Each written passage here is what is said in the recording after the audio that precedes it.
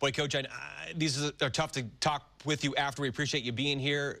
The mood, the environment, you get a point, but again, so close to really what you wanted with the full 3. Yeah, of course. I mean, having them score so late in the game, and we scored so late in the game as well, there's definitely a lot of emotion. I thought we had a good game. We created enough chances to win this game before so late.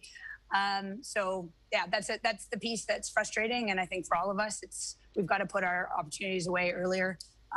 Yeah, I felt we dominated thoroughly throughout the match, and when you leave a team so close, one shot on net, and you come out with a tie.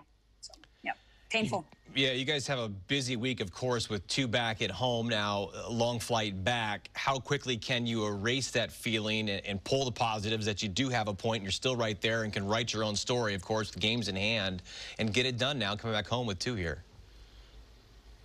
Yeah, well, they've come off a very heavy stretch, so a lot of credit to them. I mean, they gritted it out at home.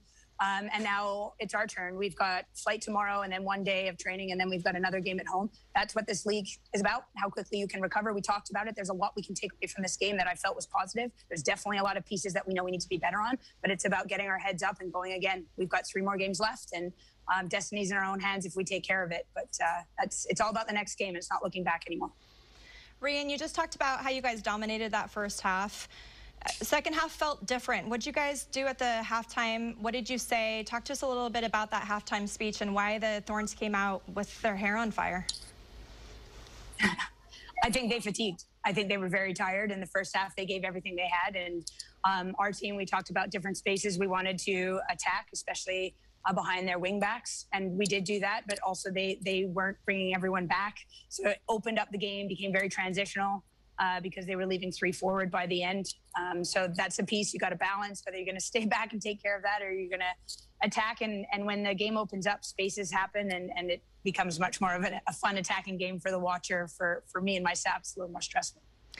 Obviously, we're competing for the Shield. You guys, you know, first-round playoff bye. What do you guys expect to see when you guys meet Louisville on Wednesday at home? A team that's, you know, they've got nothing to lose. Just they're coming into a wonderful soccer city with a phenomenal fan base who are going to be loud and cheering, and they want to end their season strong. This is a team that's got some very talented players on it, and we've got to, you know, we've had a game a few days before and with travel, so it's about recovery, rest, and making sure that we show up and put on a performance at home against Louisville.